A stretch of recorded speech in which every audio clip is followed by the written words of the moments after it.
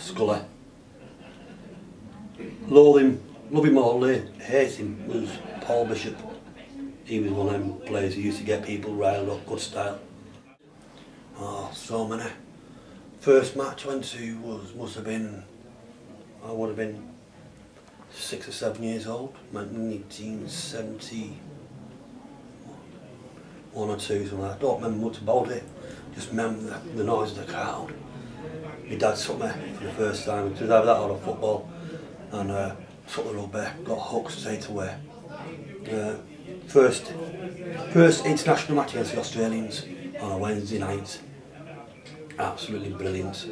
I think we lost, but it was one of them things you had to be there. So many memories. Win the first Super League in '96 after being this bridesmaid for so many years, winning that trophy here and there, but never actually coming to the top. In '96 we won the treble, and from there on it just kicked on even better and better. I must admit I'm going to miss the old place, but it did need doing a lot of work to it, and I just love the place, Popular Sand.